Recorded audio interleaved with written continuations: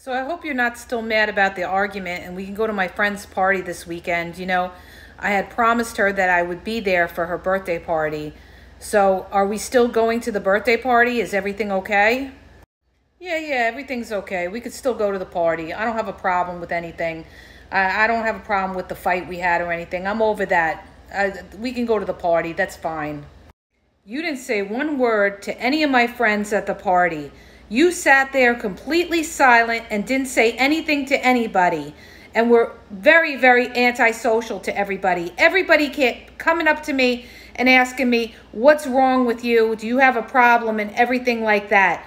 Why did you go to the party if you really didn't want to go? Why did you say it's okay to go to the party and then you sat there silent the whole time? What the f***? I went to the party. What is the problem now? Now you're going to start a fucking fight with me about the fact that I was acting a certain way at the party? I don't give a fuck what your friends said about me or anything like that. I was at the party and I was fine.